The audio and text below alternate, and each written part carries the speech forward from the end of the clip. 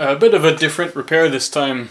These are monitors for a CNC controller on an older machine, like early 90s, actually probably more like late 80s. They're both identical. I'm sort of halfway done with them.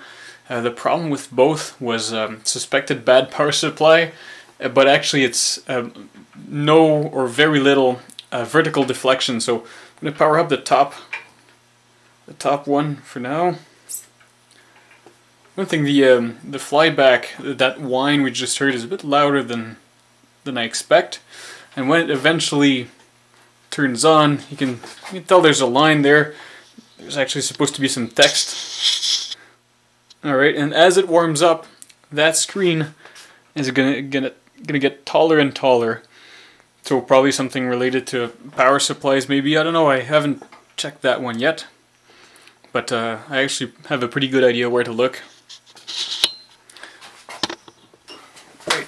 So here's that, the other one. This is actually the first one I repaired. When I turned it on, it just looked like a white line sort of in the middle of the screen, which was actually compressed text with no vertical deflection. This is what it's supposed to be, like text at the top and a prompt at the bottom. So this one's pretty much fixed. Alright, so this is the monitor that I haven't fixed yet.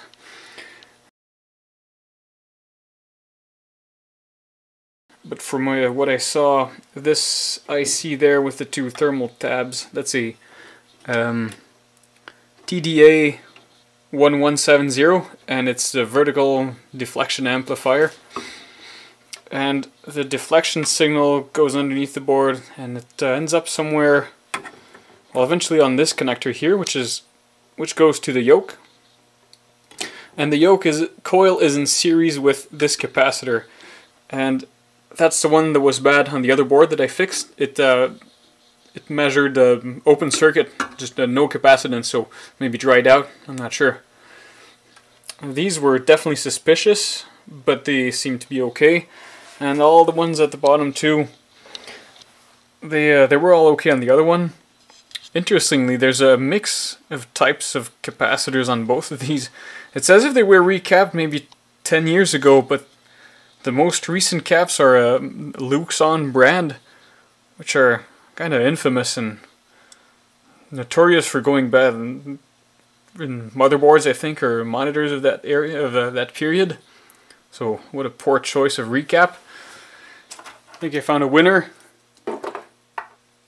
That's the capacitor that's in series with the deflection coil. And actually that's the one from the first monitor that I fixed, and it doesn't even register on this, and that's the one that I just removed. Oops. Yeah, so it's ESR is through the roof, and capacitance is about half of the rated value. So I'll go and get the new one, throw that in, and see if it helps. Alright, so it's the monitor on the top is hooked up. Let's see if it works better.